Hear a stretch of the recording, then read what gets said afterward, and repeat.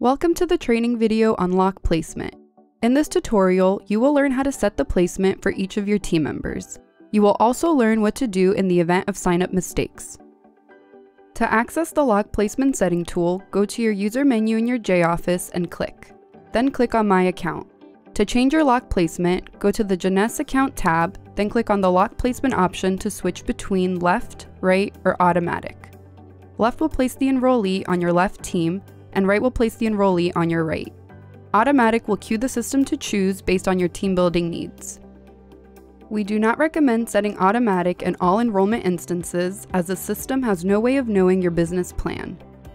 Building a well-planned binary structure is crucial to the long-term success of your business, so it is best that you do not leave lock placement on automatic. Now that you have selected a side, you can sign up your new team member.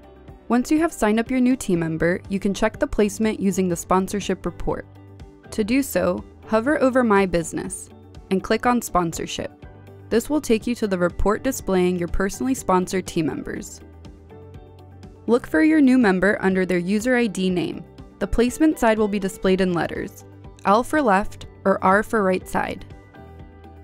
In case you wish to change the side after the sign-up, please contact our support specialists by phone, help desk ticket, or live chat.